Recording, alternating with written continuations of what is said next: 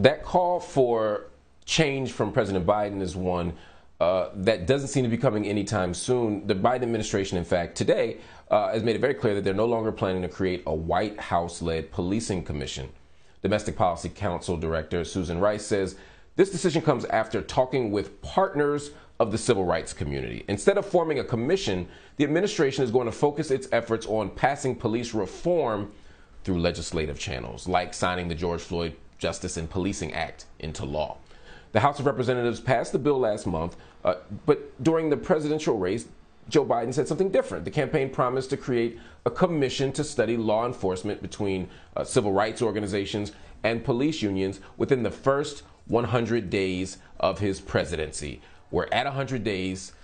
We haven't seen anything yet. Doesn't look like it's coming. That's a conversation that we're going to definitely interrogate right here at Black News Tonight.